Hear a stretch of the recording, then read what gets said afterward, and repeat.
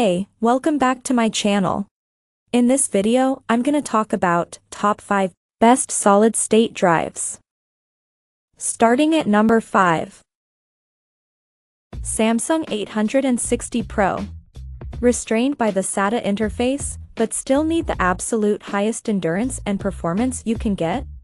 As the pinnacle of SATA performance inside and out, Samsung's 860 Pro is the SSD to buy.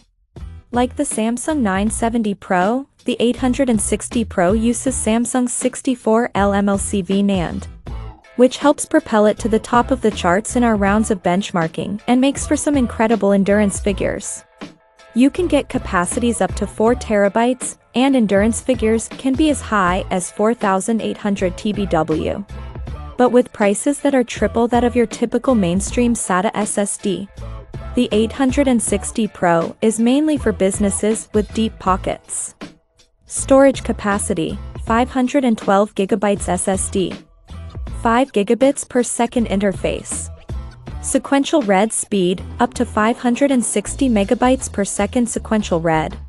Performance may vary based on system hardware and configuration. Coming at number 4. Intel Optane SSD. You could get by with using one of our top M2 picks for workstation use, but flash devices have rather limited capabilities in mixed workloads, so they can still bottleneck the most grueling workloads.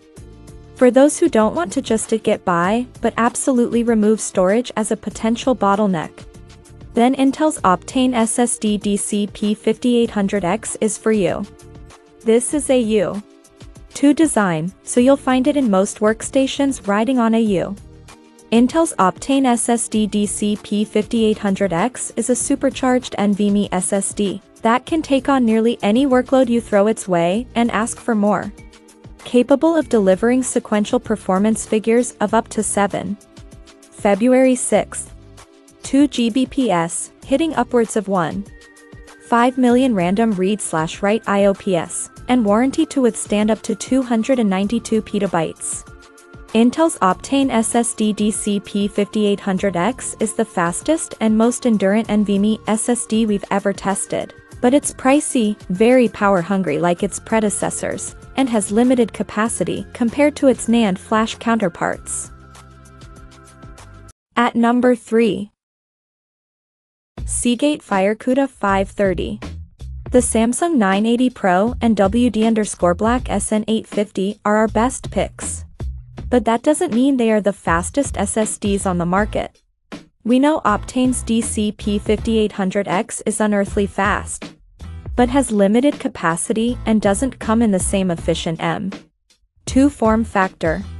The FireCuda 530, on the other hand, is available in capacities of up to 4 terabytes, comes in that small M2 form factor, and delivers incredible sustained write speeds for a flash-based SSD.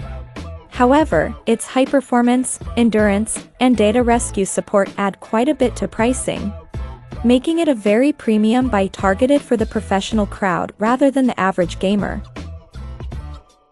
Number 2 of my list. Corsair MP600 Pro. Corsair's MP600 Pro XT is one of the fastest SSDs we've had our hands on, essentially tying the Seagate FireCuda 530 in most of our performance tests. While made of the same components, a Phison E18 NVMe SSD controller and Micron's B47 RTLC flash, the MP600 Pro XT comes at a much lower price point of up to $140 cheaper at the time of publishing. Of course, there's a valid reason for this lower price. If you're looking for the best performance you can get without overspending on features or ultra-high endurance ratings that you don't need, Corsair's MP600 Pro XT is a force to be reckoned with and well worth your consideration. And number 1. WD Black and 1500.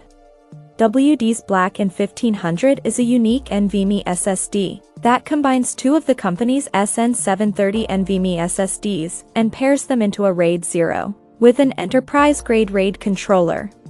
The drive delivers the speed of the PCIe Gen 4 interface to systems that only support PCIe Gen 3. The drive delivers up to 6. April 4th. 1 Gbps in sequential read/write performance, providing PCIe Gen 4. Like performance over its PCIe 3.